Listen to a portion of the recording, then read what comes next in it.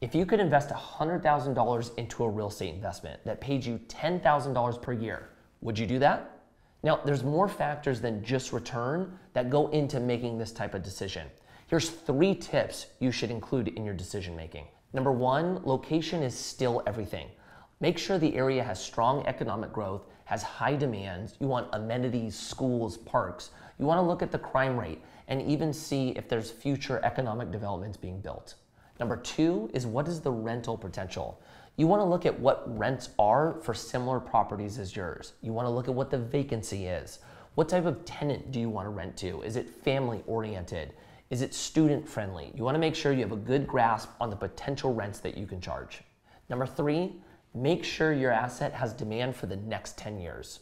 You want to make sure that there's good population growth and see what type of infrastructure development they're doing, who the major employers are they attracting new business, and are they developing new business centers?